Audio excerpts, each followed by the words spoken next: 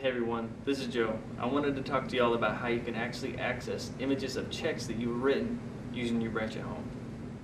We're going to start off today's walkthrough by using the main login page.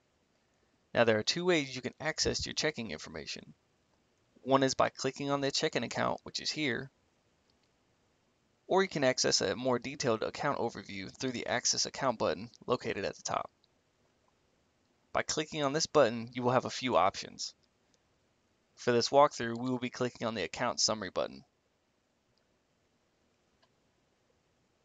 From here, you will actually be able to see the suffixes listed for the account, such as savings 0, savings 1, or checking 9.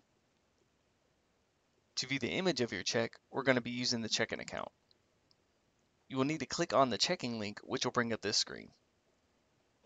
To view the image of the check that has cleared your account, all you'll need to do is locate the check number or the transaction listed in your history. By clicking on the check number, which is underlined in blue, this will open up a check image screen. From here, you can either print the image or just verify the check information. All in all, we've added new features as well as streamlined old ones in order to make room for new additions to come. If you have any questions on how to access information on your branch at home, please contact us at 1-800-285-5669 and select option 2.